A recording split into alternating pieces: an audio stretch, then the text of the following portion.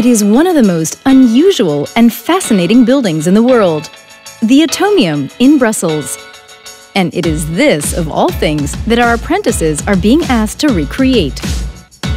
The challenge: some 30 apprentices, 8 different trades, 9 Siemens vocational training centers throughout Europe, and a total of just 4 weeks' time to prepare a true-to-life model of the Brussels landmark. We begin at one of our training centers in Germany, where our apprentices in training as technical product designers create the design plans for the Atomium model, print the spheres, and mount the LEDs. Alongside their apprenticeships, the learners are also completing their studies in mechanical engineering. This combination of training, which conveys a great deal of practical expertise, is very much in demand in the job market. Just like the 4 budding mechatronics technicians who are providing the electronic backbone for the lighting of the model at the training center in Vienna. Over half of all employers in Europe think that young people do not have the necessary skills for employment after completion of their education.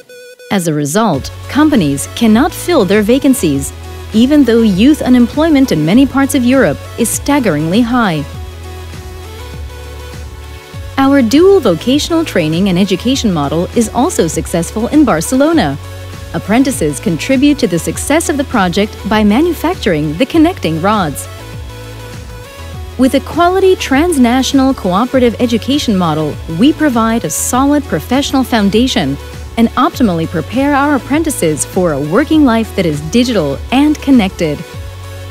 For over 125 years, we have taught professional and transversal skills. This combination of theory and practice currently benefits our 11,500 learners worldwide. Next stop, Budapest. Here, our apprentices construct and mill the pillars for the Atomium model. Work-based vocational education and training is broken down into 3 areas.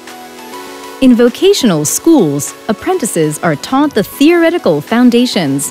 In our training centers, we develop knowledge and skills relating to the application. And in the practical phases, the apprentices demonstrate their skills in the company under real-life conditions.